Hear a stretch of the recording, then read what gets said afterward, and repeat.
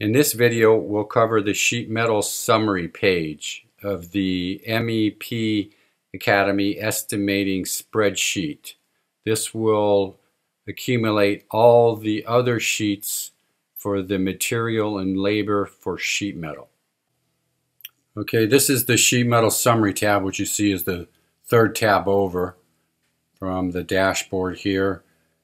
This is where you'll put your rectangular and round duct and fitting, your linear feet, your material cost, your field labor hours, and if you have the pounds you can put them here.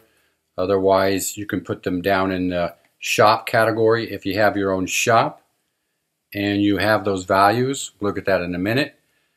But if you purchase them and you can get the pounds from your supplier or you're getting it out of your estimating software program, this will then tell you how many dollars per pound for the material, for the labor in the material. It'll tell you how many pounds you're getting per square foot, how much the material costs per linear foot, and with labor and material, the cost per linear foot. It'll give you your productivity, how many linear feet you're putting in a man day. Some of you may look at this linear feet per hour. It's the same metrics. It's just one looks at it per day. How many feet can be put in a day, meaning 8 hours, or you can look at it how many hours, linear feet per hour. So, and then you can adjust it. Over here you got the productivity adjustment. So you put in 80 hours, it gave you 10 linear feet per man day. If you think that is too slow, you can put in anything you want here. This is 20 linear feet a man day.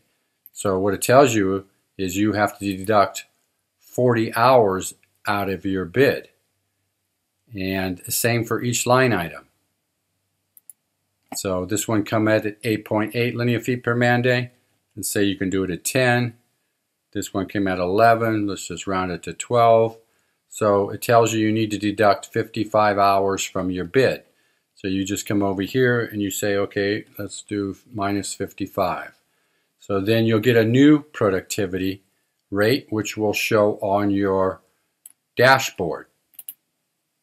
And also over here, there's a mini metrics, which will show you pounds per square feet cumulative, your dollars per pound for material, and for material and labor, that's cumulative for the first 3 line items here.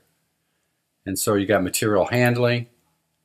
This is to get the material off the truck into the location in the building where you're going to install it. Doesn't include installing time. And so you just put whatever percentage it takes. It's usually a high percentage. Consumables, you can add a percentage. Your punch list and your cleanup percentage. These are all based on your total field hours for this column. And then your detailing, what percentage of your total field labor is detailing. So if you put 10%, you can see that's 34 hours, which is 10% of this subtotal here. Same with supervision. It's going to look at the subtotal here. And then if you keep going down, over here you got a sheet metal detailing calculator. This is on all the summary trade sheets.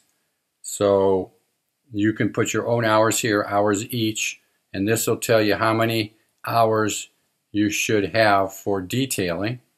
This will give you the percentage based on your total hours here.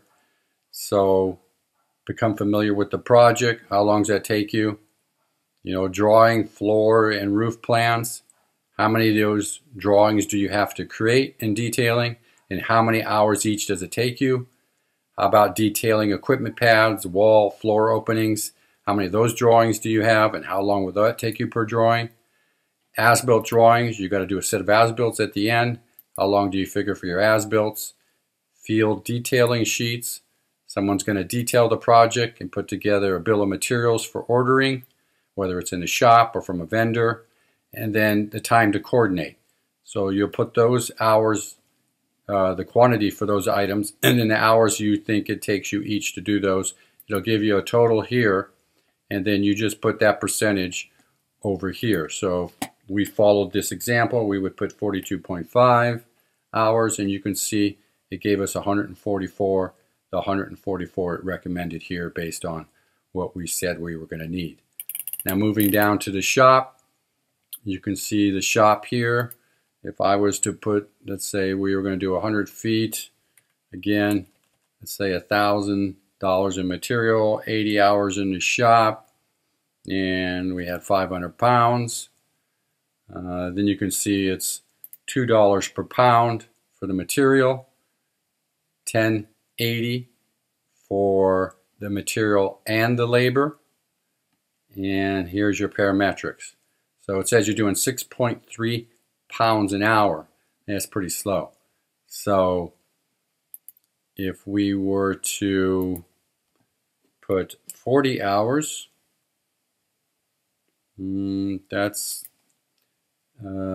is more like 10 hours, 50 pounds per hour. That's a good combo rate for straights and fittings mixed together. It all depends. You got to check your shop. What's your shop productivity? And then whatever you come out of your estimating program here, if you have one, you put your raw hours out of your estimating program here. It'll tell you what pounds per hour that is. And then I would show my adjustment here. Leave this here as what comes out of your estimating program and show your adjustments here so you know what you've adjusted to. So if you say you can do, the shop can do faster than that, then you'll just come up with a total deduct here, and you'll carry the deduct over here, depending on what it recommends here. And then once again, you got some shop parametrics or metrics. You got pounds per square foot, dollars per pound for material only, dollars per pound for material and labor, and your pounds per hour productivity.